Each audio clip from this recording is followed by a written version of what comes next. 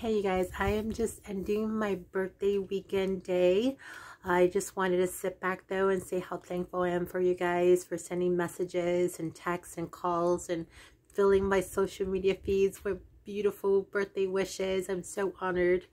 I'm so privileged to have you guys in my life. If those of you guys who don't know my testimony, because I usually don't share a lot of my personal life, but I will share this a little bit. When I want to say about maybe 10 years ago, when I was going through my divorce, I made such little friends during that time because I didn't want them to see the ugly.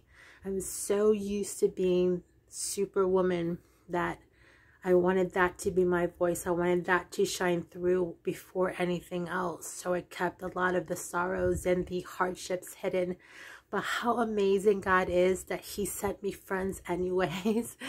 He sent me people that came into my life that blessed me and loved me regardless, that pushed through my walls and said, hey, what do you need? I am here for you. I love you. And that has been such a transforming moment in my life because I became everything that you see today. The woman that comes on here every time and inspires other women to love themselves unapologetically, to love their curves, their silliness, their sexiness, their boldness, and just everything that we are all designed to be.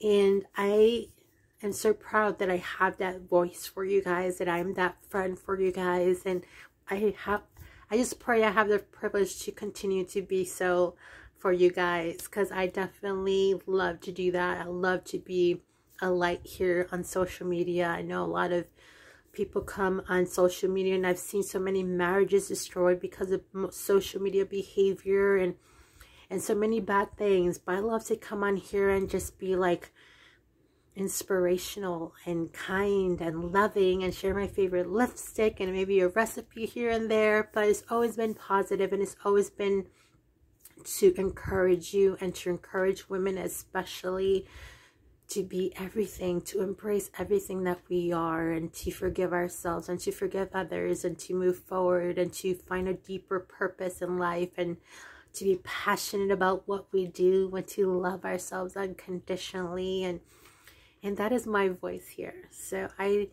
thank you guys so much that you've given me the privilege of being that for you guys.